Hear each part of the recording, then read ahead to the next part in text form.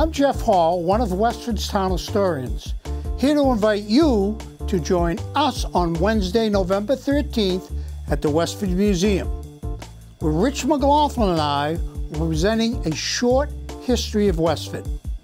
We will focus on colonial Westford, the growth of our villages, some of the personalities who influenced the growth, the railroads, education, and other factors that have made us the community we are today. The program begins at 7 p.m. and runs, about 60 minutes. I expect to create some discussion and to take some questions. We'll also give people the opportunity to see some of the changes that have been implemented at the museum over the last year or so.